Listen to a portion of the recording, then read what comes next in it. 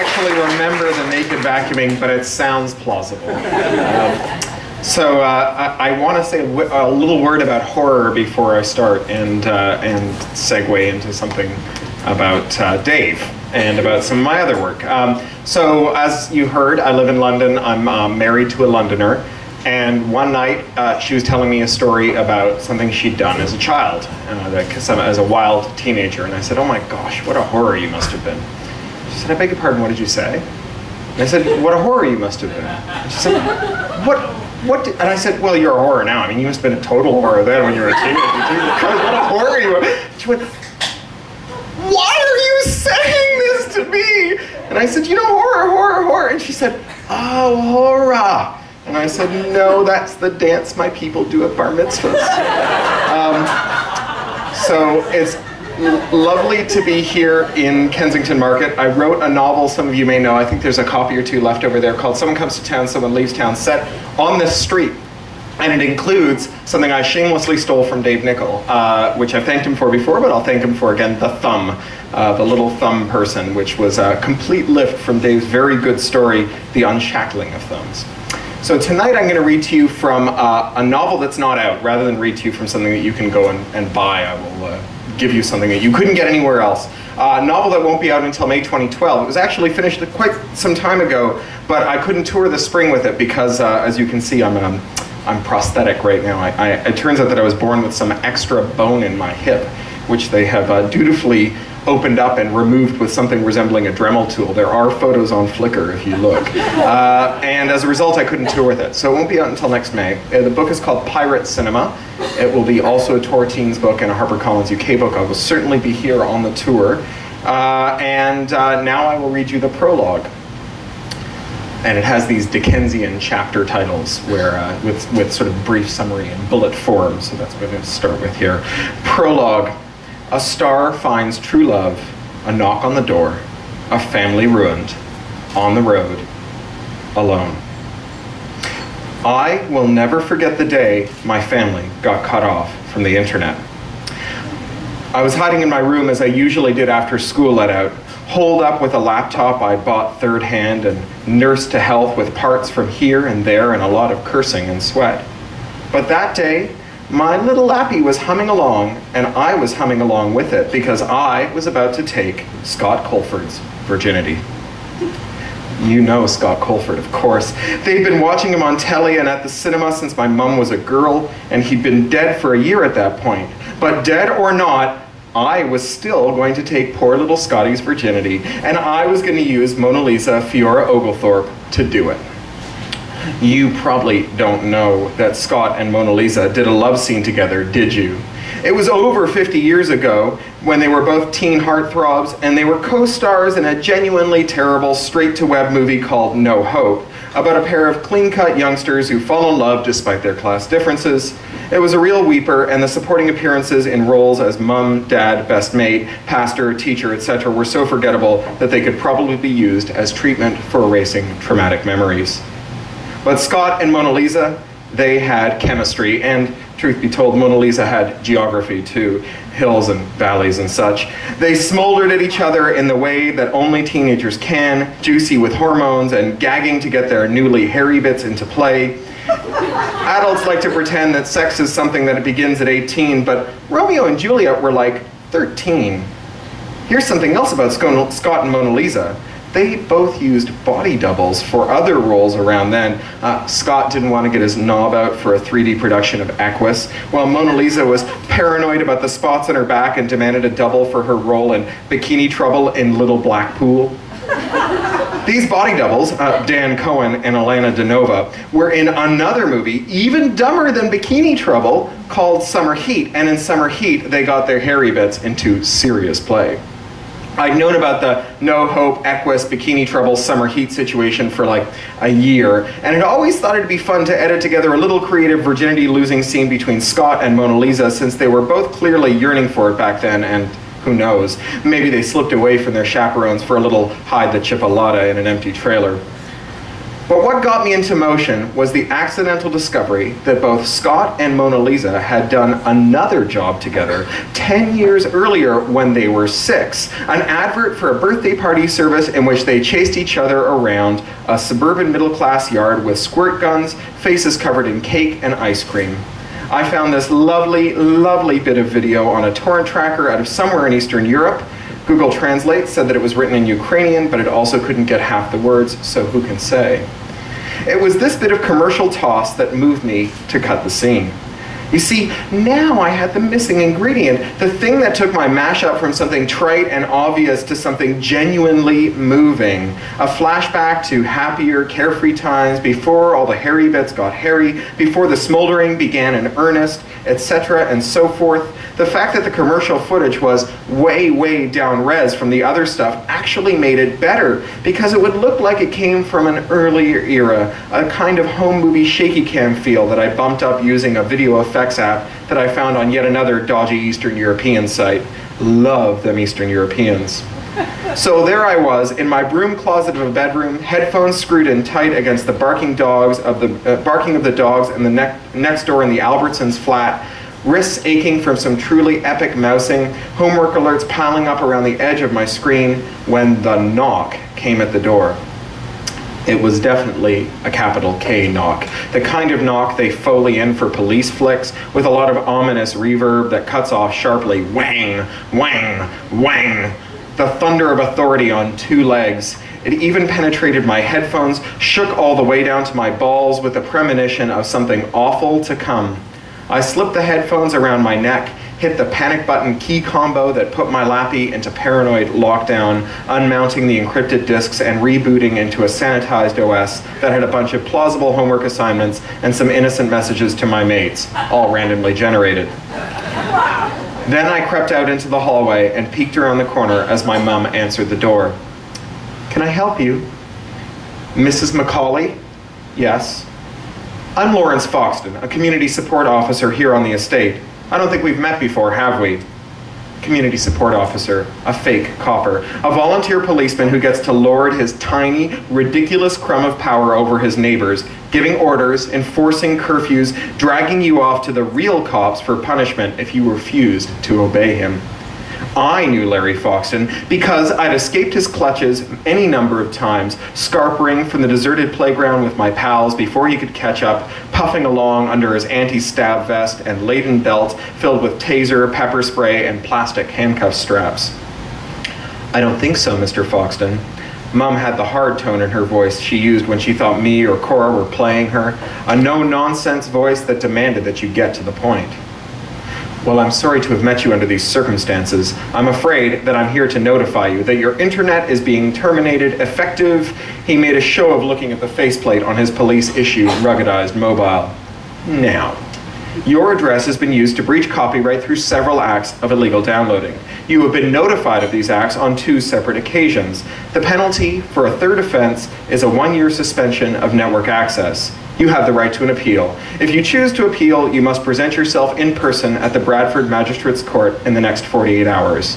He hefted a little thermal printer clipped to his belt, tore off a strip of paper, and handed it to her. "Bring this." His tone grew even more official and phony. "Do you understand and consent to this?" He turned his chest to face Mom, ostentatiously putting her right in the path of the CCTV in his hat brim and over his breast pocket.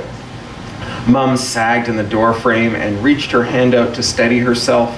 Her knees buckled the way they did so often ever since she'd started getting her pains and had had to quit her job.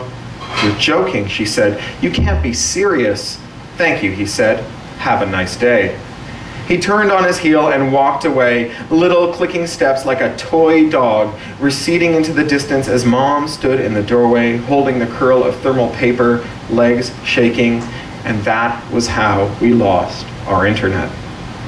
"Anthony," she called. "Anthony," she called again. Dad, holed up in the bedroom, didn't say anything. "Anthony! Hold on, will you? The bloody phone's not working, and I'm gonna get docked." She wobbled down the hall and flung open the bedroom door. "Anthony, they've cut off the internet!" I ducked back into my room and cowered, contemplating the magnitude of the vat of shit I had just fallen into. My stupid, stupid obsession with a dead film star had just destroyed my family. I could hear them shouting through the thin wall. Not words, just tones. Mom nearly in tears. Dad going from incomprehension to disbelief to murderous rage. Trent!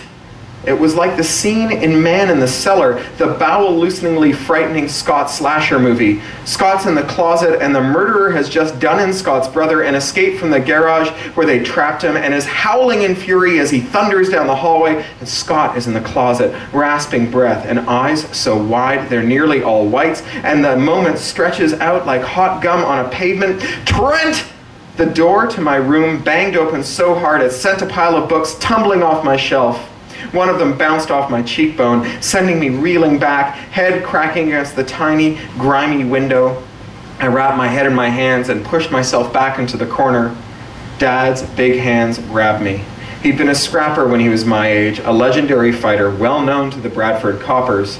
In the years since he'd taken accent training and gotten his job working the phone, he'd gotten a little fat and lost half a step, but in my mind's eye, I still only came up to his knee. He pulled my hands away from my face and pinned them at my sides and looked into my eyes. I thought he was angry, and he was, a little, but when I looked into those eyes, I saw that what I had mistaken for anger was really terror. He was even more scared than I was, scared that without the net, his job was gone, scared that without the net, Mum couldn't sign on every week to get her benefits, without the net, my sister Cora wouldn't be able to do her homework. Trent, he said, his chest heaving. Trent, what have you done? There were tears in his eyes. I tried to find the words. We all do it, I wanted to say. You do it, I wanted to say. I had to do it, I wanted to say. But what came out when I opened my mouth was nothing. Dad's hands tightened on my arms, and for a moment I was sure that he was going to beat the hell out of me, really beat me, like you saw some of the other dads do on the estate. But then he let go of me and turned on his heel and stormed out of the flat. Mum stood in the door to my room, sagging hard against the door frame, eyes rimmed with red, mouth pulled down in sorrow and pain. I opened my mouth again, but again, no words came. I was 16. I didn't have the words to explain why I downloaded and kept downloading, why making the movie that was in my head was such an all-consuming obsession. I'd read stories of the great directors, Hitchcock, Lucas, Smith, and how they'd worked their guts out, ruin their health, ruin their family lives, just to get the movie out of their head and onto the screen. In my mind, I was one of them, someone who just had to get this bloody movie out of my skull, like I was filled with holy fire and it would burn me up if I didn't send it somewhere. That had all seemed very noble and exciting and heroic, right up to the point that the fake copper came to the flat and took away my family's internet and ruined our lives. After that, it seemed like a stupid, childish, selfish whim. I didn't go home that night. I sulked around the estate, half hoping that my parents would come and find me, half hoping they wouldn't. I couldn't stand the thought of facing them again. First, I went and sat under the slide in the playground, where it was all stubs from spliffs and dried out, crumbly dog turds. Then it got cold, and so I went to the community center and paid my pound to get in, and hid out in the back of the room, watching kids play snooker and table tennis and with unseeing eyes. When they shut that down for the night, I tried to get into a couple of pubs, the kind of all-night places where they weren't so picky about checking ID, but they weren't keen on having obviously underage kids taking up valuable space and not ordering things. And so I found myself wandering the streets of Bradford, the ring road where the drunken boys and girls howled at each other in a grim parody of merriment, swilling Alco-Pops and getting into pointless, sloppy fights. I'd spent my whole life in Bradford, and in broad daylight, I felt like the whole city was my manor. No corner of it I didn't know, but in the yellow streetlight and sickly moonglow, I felt an utter stranger, a scared and very small and very defenseless stranger. In the end, I curled up on a bench in Peel Park, hidden under a rattly newspaper, and slept for what felt like 10 seconds before a CPSO woke me with a rough shake and a bright light in my eyes and sent me back to wander the streets. It was coming on dawn then, and I had a deep chill in my bones and a drip of snot that replaced itself on the tip of my nose every time I wiped it away on my sleeve. I felt like a proper ruin and misery guts when I finally dragged my arse back home, stuck my key in the lock, and waited for the estate's ancient and cantankerous network to let me into our house. I tiptoed through the sitting room, headed for my room with my soft and wondrous bed. I was nearly to the door when someone hissed at me from the sofa, making me jump so high I nearly fell over. I whirled and found my sister sitting there. Cora was 2 years younger than me, and unlike me, she was brilliant at school. She brought home test papers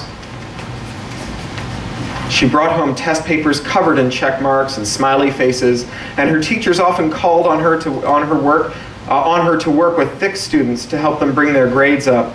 I had shown her how to use my edit suite when she was only 10, and she was nearly as good an editor as I was. Her homework videos were the stuff of legend. At 13, Cora had been a slightly podgy and awkward girl who dressed like a little kid in shirts that advertised her favorite little bands. But now she was 14, and overnight she turned into some kind of actual teenage girl with round soft bits where you'd expect them and new clothes that she and her mates made in the youth center's sewing machines from the stuff they had in their closets. She always had some boy or another mooching around after her, spotty specimens who practically dripped hormones on her. It roused some kind of odd brotherly sentiment in me that I hadn't realized was there. By which I mean I wanted to pound them and tell them that I'd break their legs if they didn't leave my baby sister alone. In private, Cory usually treated me with a kind of big bro reverence that harkened back to our lives as little kiddies when I was the older sib who could do no wrong. In public, of course, I wasn't nearly cool enough to acknowledge, but that was okay. I could understand that. That morning, there was no reverence in her expression. Rather, she was seething with loathing. "Arsehole," she said, spitting the word out under her breath. "Cora," I said, holding my hands up, my arms feeling like they were hung with lead weights. "Listen." "Forget it," she said in that same savage, hissing whisper. "I don't care. You could have at least been smart, used a proxy, cracked someone else's wireless." She was right. The neighbors had changed their Wi-Fi password, and my favorite proxies had all been blocked by the Great Firewall, and I'd been too lazy to disguise my tracks.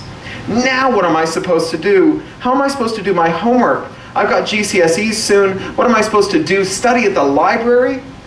Cora revised every moment she had, odd hours of the morning before the house was awake, late at night after she'd come back from babysitting. Our nearest library closed at 5:30 and was only open 4 days a week thanks to the latest round of cuts. "I know," I said, "I know.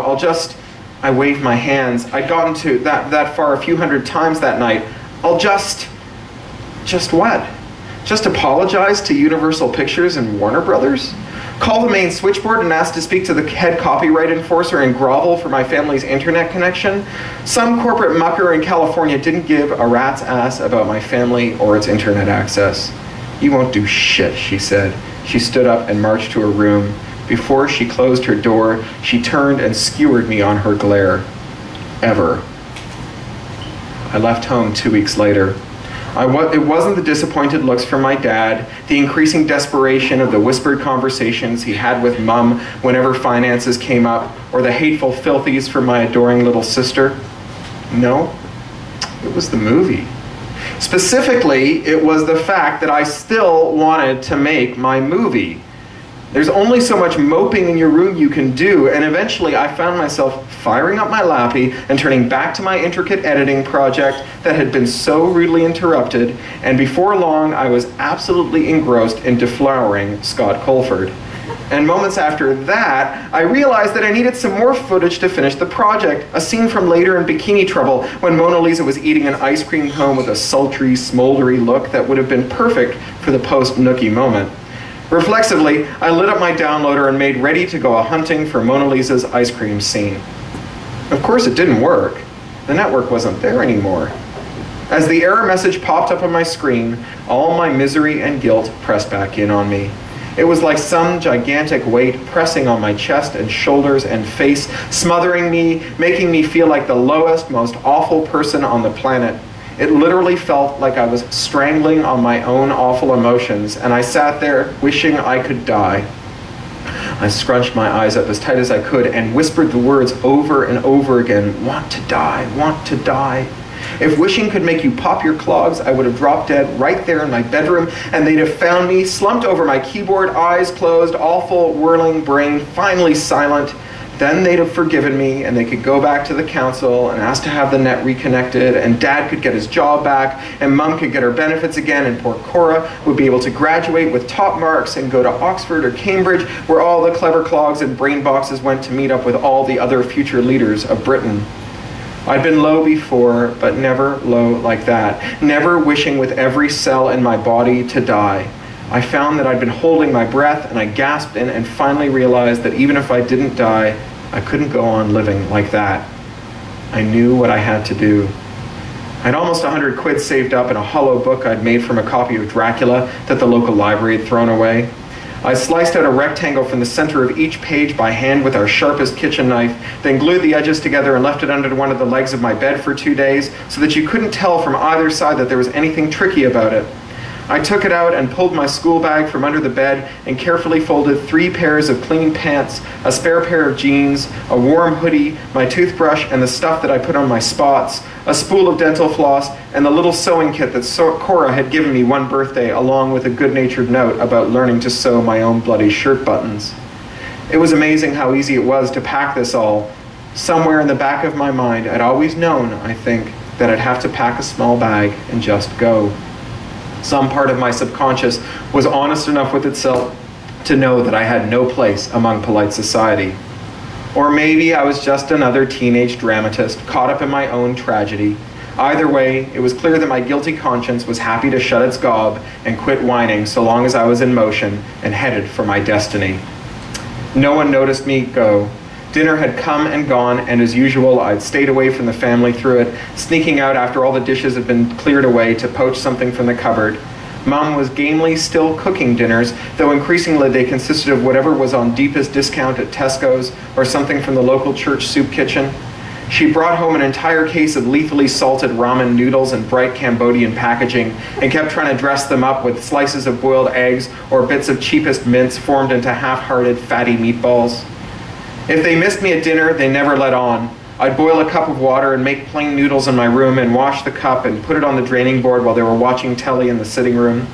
Cora rarely made it to dinner too, but she wasn't hiding in her room. She was over at some mate's place, mooching free internet through a dodgy network bridge. None of the family's devices had network cards registered to work on the estate network, so the only way to get online was to install illegal software on a friend's machine and cable it to ours and pray that the net gods didn't figure out what you were about. And so no one heard me as I stole out the door and headed for the bus station.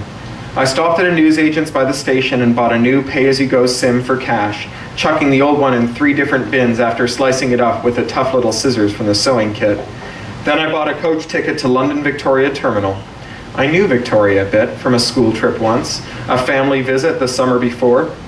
I remembered it as bustling and humming and huge and exciting, and it was that image that I had in my head as I settled into my seat next to an old woman with a sniffle and a prim copy of the Bible that she read with a finger that traced the lines as she moved her lips and whispered the words. The coach had a slow wireless link, and there were mains outlets under the seats.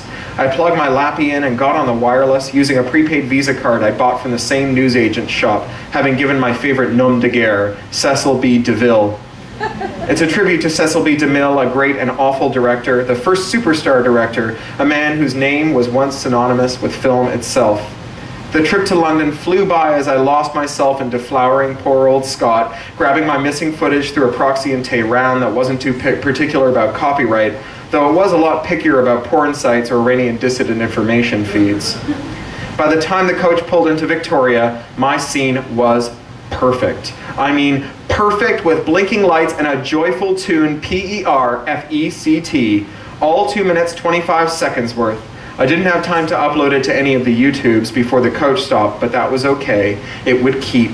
I had a warm glow throughout my body like I'd just drunk some thick hot chocolate on a day when the air was so cold the bogies froze in your nose.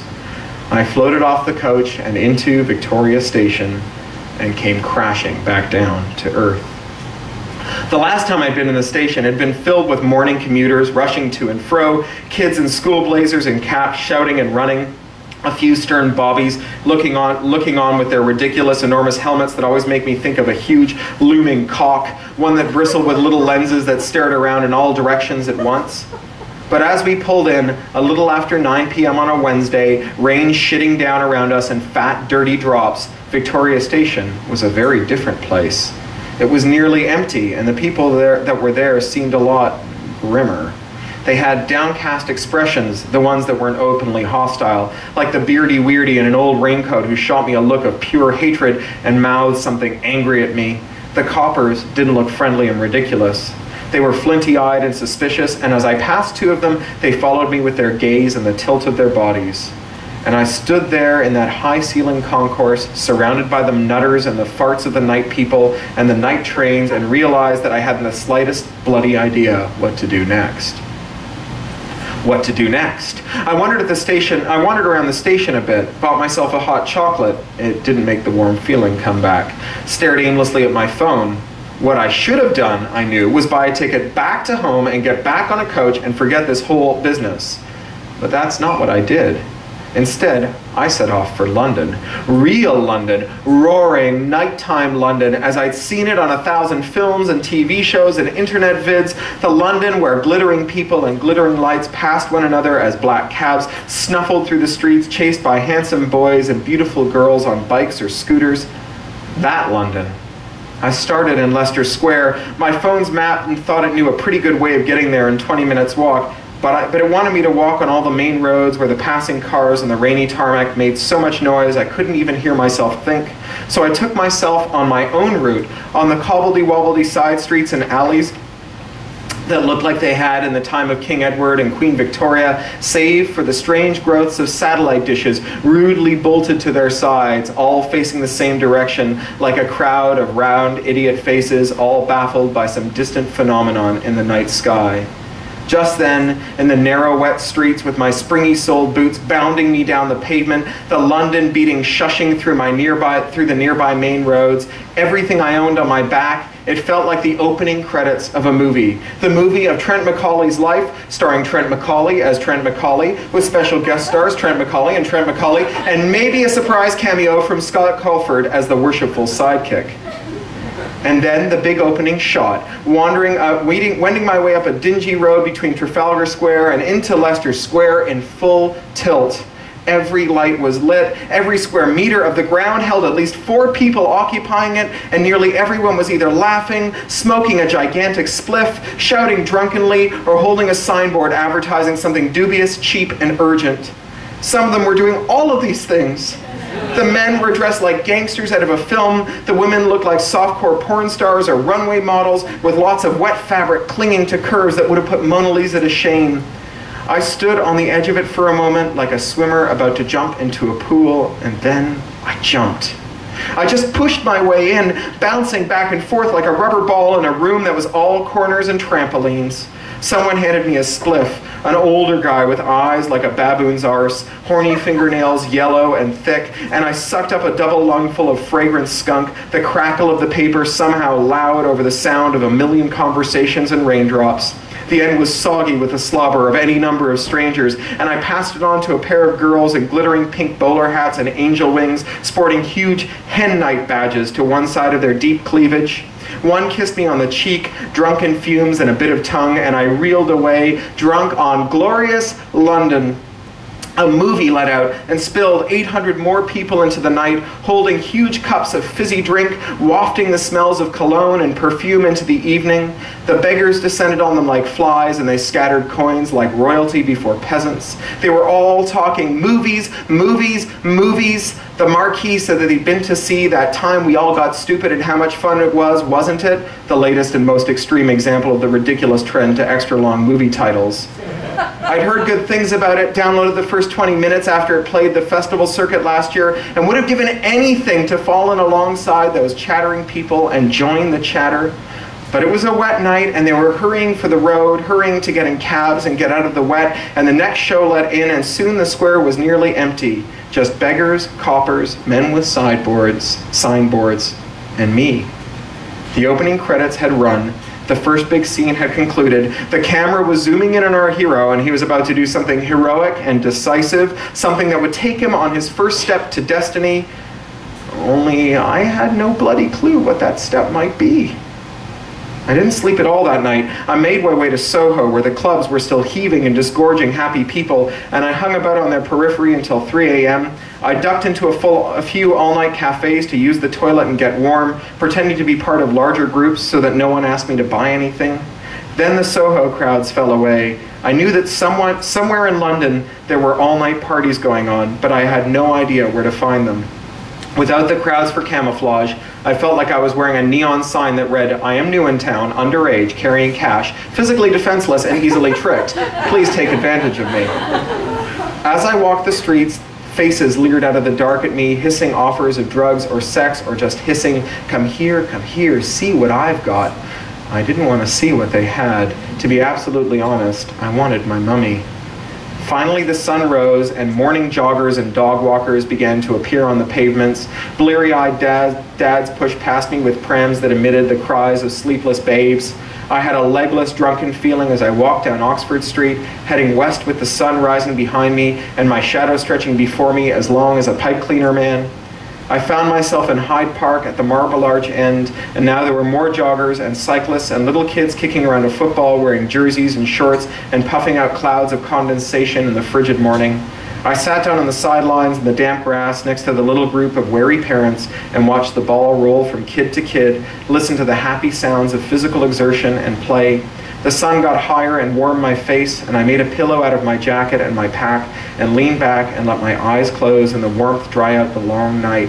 My mind was whirling 1,000 miles per hour, trying to figure out where I'd go and what I'd do now that I'd come to the big city. But sleep wouldn't be put off by panic, and my tired body insisted on rest, and before I knew it, I'd gone to sleep. It was a wonderful, sweet-scented sleep, punctuated with the sounds of happy people passing by and playing, dogs barking and chasing balls, kids frolicking in the grass, buses and taxis belching in the distance. And when I awoke, I just lay there, basking in the wonder and beauty of it all. I was in London, I was young, I was no longer a danger to my family, I was on the adventure of my life, it was all going to be all right. And that's when I noticed that someone had stolen my backpack out from under my head while I slept, taking my laptop, my spare clothes, my toothbrush, everything. And that's the prologue. Thank you. So we have time for questions, is that right, Sandra?